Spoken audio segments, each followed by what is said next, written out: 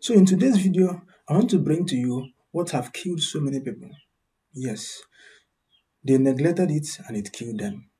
They neglected it and they died because of it. So we need to watch this video so that we'll have a deep understanding of what I'm about to say. Let's take a look at this video. Pray whatever you ask God for this 1st October. Right. We prayed that 1st of November I took it. Wow. And the baby came. I never go to hospital. I was in my event till I get back to me. Wow. Wow. Wow. So this is our NSPPD baby. Yes. Baby. See Pastor. Yeah. You need to hug Pastor. I decree the hand of the Lord is on you. Amen.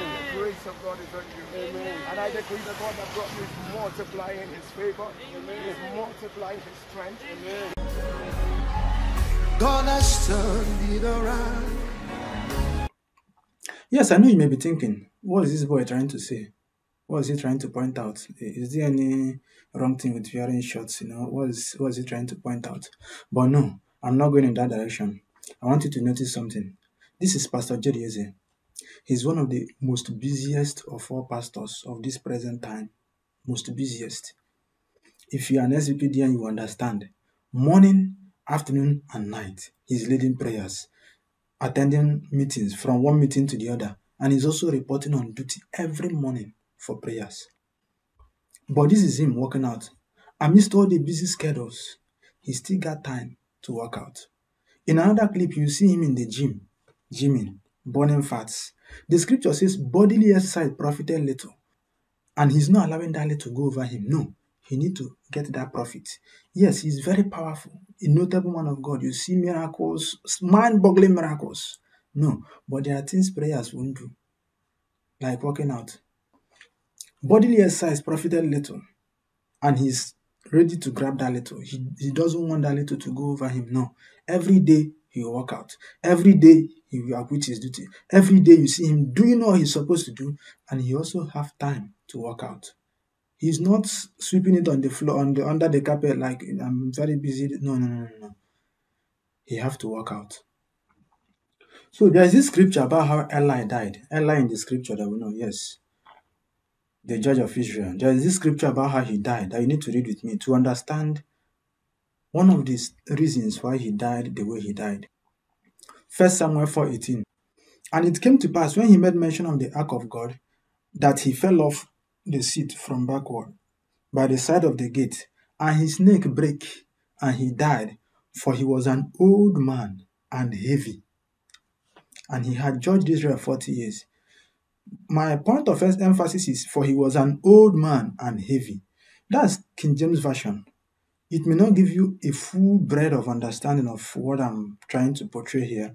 But then if you go to New Living Translation, you will see it fully explained. He said, he broke his neck and died, for he was old and overweight.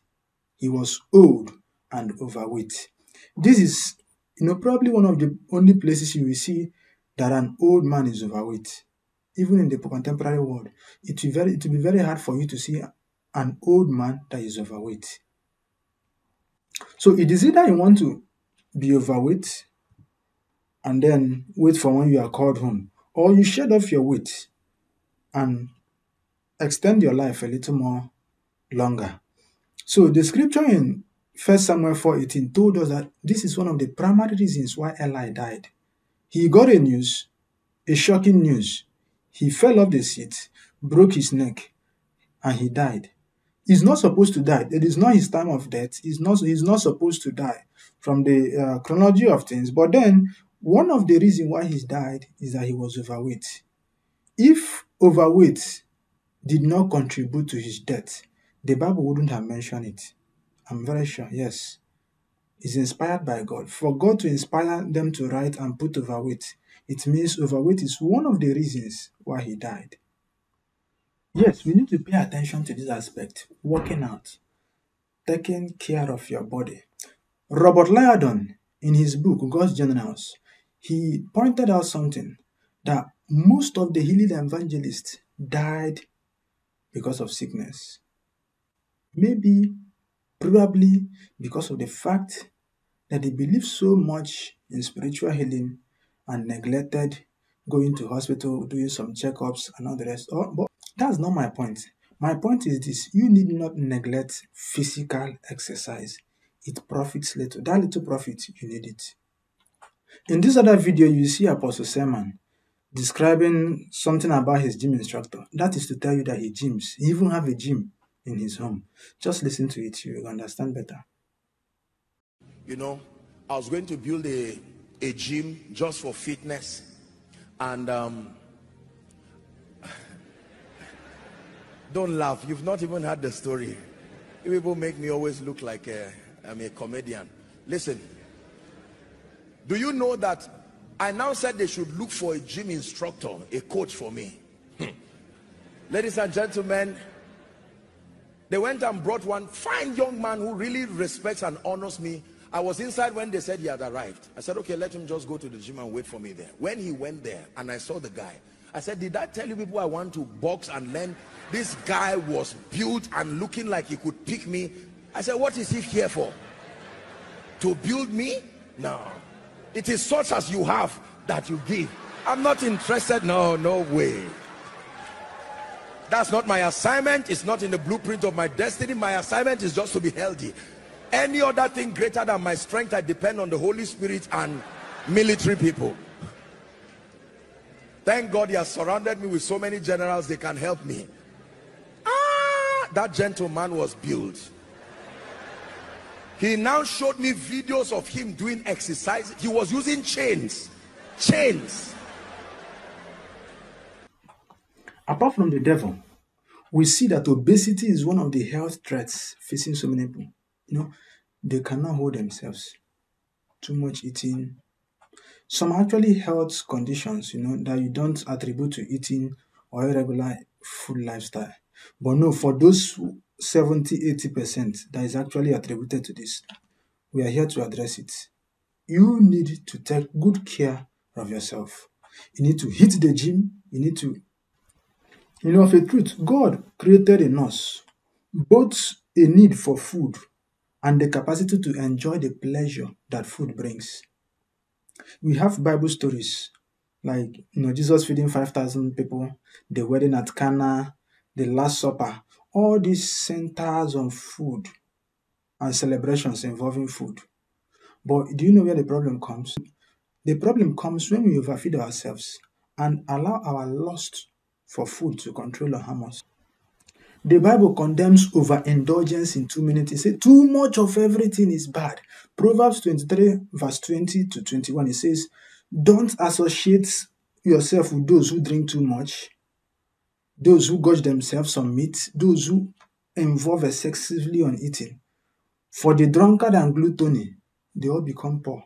You know, poverty in this essence may not just be poverty of cash, or so it may be poverty of health. It may be poor in health. Obesity is actually poor stewardship of the body. Yes, if you're not taking good care of your body, it results to obesity. It's poor stewardship. I want to use that Bible term, stewardship, so that you understand. If you're not taking good care of your body, it leads to obesity.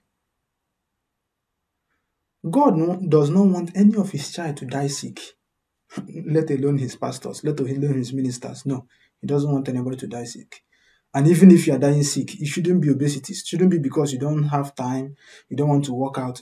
I've seen, if you know the clips playing all around, you will see so many different pastors working out. You know, some may not want to share their videos of their workout, but if you hear them minister, you will see them talking about this. They engage in workout sessions. They go to the gym often to collect that profit that bodily exercise gives. There are actually reasons why people become obese. You know, one of them is schedules. Some doesn't have good schedule. They don't schedule their life well. You know, from here to there, you just got called for a program, you know, just keep running here and there. Before you know, you've spent 4-5 days without thinking about your body. The body is actually what is carrying your spirit. The body is what is carrying your engine. If the body goes up, backs up, your spirit wouldn't be doing anything. So you need to make sure that in your schedule, you need to add up time for your workout. Add up time. You must not be going to the gym. It's not a must. But there are some exercises you do, yes, that will help make your body fit. Another reason is actually some of these lunch meetings. People are just being called for lunch, and when you get there, you just see different assorted types of foods that you wouldn't want to just pick up and eat. But because it's a free lunch, you start diverging. Eating these things may not actually be bad in themselves, but because you don't have the time to work it out, to let your body burn these fats out, it now becomes a big issue to your health. It now becomes a big issue fighting the organs of your body. There is also laziness. This is one of the big factors. Some people are lazy. They are lazy. They are lazy.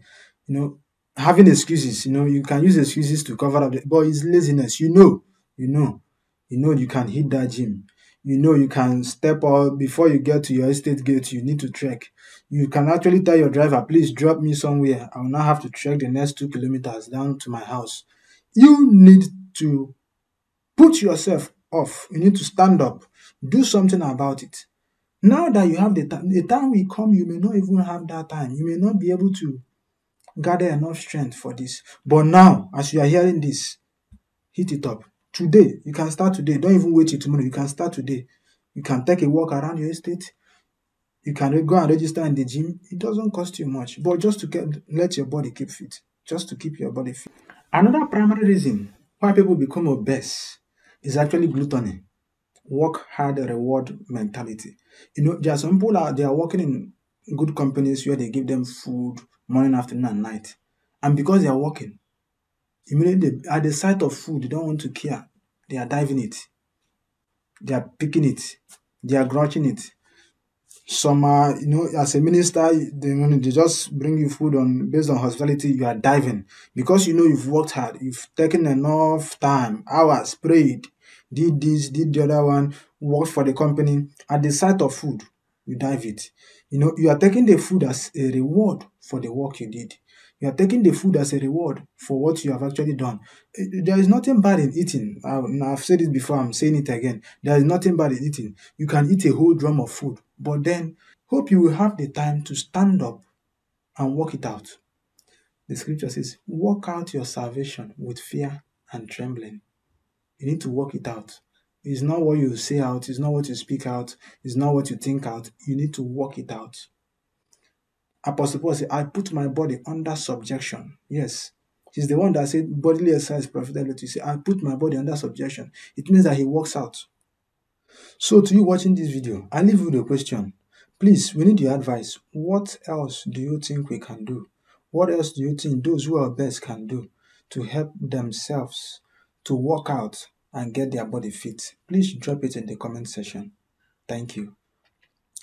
Yes, please don't forget to like and subscribe to this video. Thank you.